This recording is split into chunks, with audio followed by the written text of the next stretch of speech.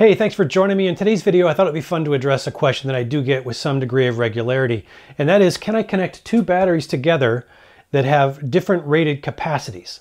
And if we think about that in a series connection, when you add two batteries together in a series connection, you're connecting the negative of one to the positive of the other, and by doing that, you are actually adding up the voltages of these two batteries to create a combined system voltage. Now, if you're using a 12 volt nominal battery, it's going to give you a 24 volt system configuration. Now, what will happen is if these have different rated capacities, that one will discharge at a faster rate than the other, or should I maybe more accurately say, the smaller rated capacity will run out of a battery or run below its critical voltage level faster than the other. In this case, this small one would essentially deplete itself and the BMS would shut it down, while this one still has plenty of capacity left. And since they are connected in series, that breaks the series connection, because now you no longer have the complete connection going through the system.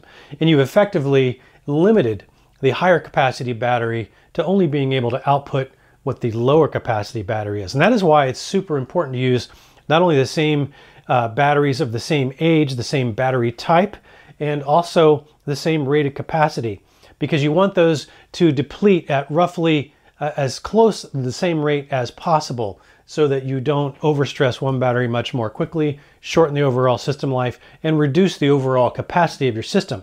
So the answer is no if you are using a series connection. But what if you're using a parallel connection? So parallel, just as a refresher, connecting the positive terminal of one battery to the positive terminal of the other battery, and then the negative to the negative. That's a parallel connection. In that case, the total amp hours increases, but the system voltage stays at 12 volts, assuming we're talking 12 volt batteries. So the batteries can actually be slightly different voltage when you connect them together in parallel, because they will have a natural tendency to equalize their charges. Now, this is rated for a whopping 460 amp hours, which should equate to about 5,888 watt hours if I get the full capacity out of this battery. Now, this one, as you might expect by the dramatic size difference, this one is rated for only 100 amp hours, or roughly 1,280 watt hours. So if I add those together, I think I would get a maximum total output of about 7,168 watt hours. And that would be the best case scenario. Now, if I'm going to do a capacity test on this through an AC inverter, which is what we're going to do, we should get about 90% of that 7,168 watt hours. So that should net us around 6,400 watt hours if we assume maybe a 90% efficiency loss converting from DC to AC through our AC inverter.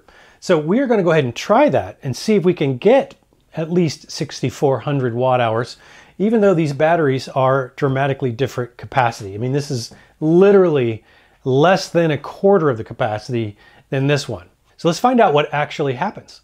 All right, to make our parallel connection, we're going to try to keep these as close together as we can. I've got a couple of cables here that I've got for a positive and a negative connection. So I'm going to, again, hook the positive to the positive and the negative to the negative. So first, let's do the positive.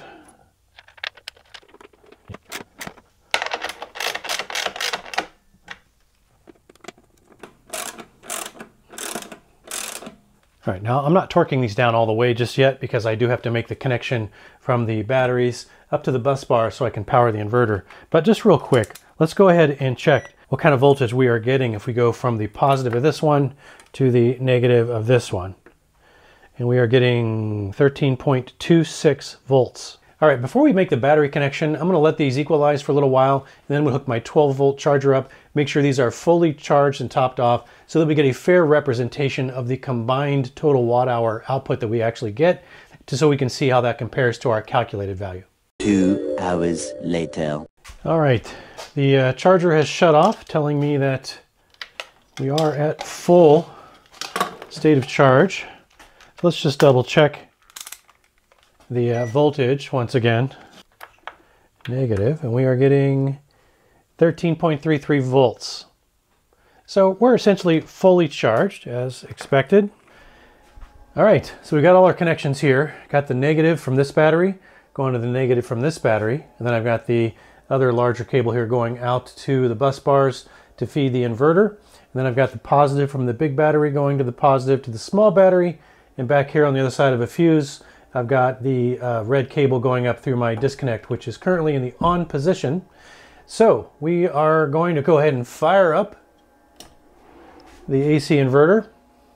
And I'm going to apply a load from an oil heater, and we're going to use this little watt meter here to log how many watt hours we actually get out of this kind of unlikely combination. And I think I've got that oil heater turned on already. So let's see what kind of a load we're going to pull. So we're a little over 1100 watts. Okay, so let's let this run all the way down until one of these BMSs or both of these BMSs shut down, and we'll find out how many watt hours we actually got out of this combined 460 amp hour plus 100 amp hour battery combo. All right, it is clearly shut down and the inverter has got its low voltage alarm. Let me go ahead and shut that off. The display on the large battery shows 0%. There is no display on the smaller battery. But let me connect this watt meter here to grid power. All right, let's take a look and see what we got here. All right, if you can make that out, 6,370 watt hours. And we calculated our estimate was about 6,400 watt hours. So we pretty much nailed it. We were only 30 watt hours shy. So what does that tell us? Well, that does tell us that you are not losing capacity by connecting two very different capacity lithium iron phosphate batteries in parallel, but there is one caveat that I would warn you.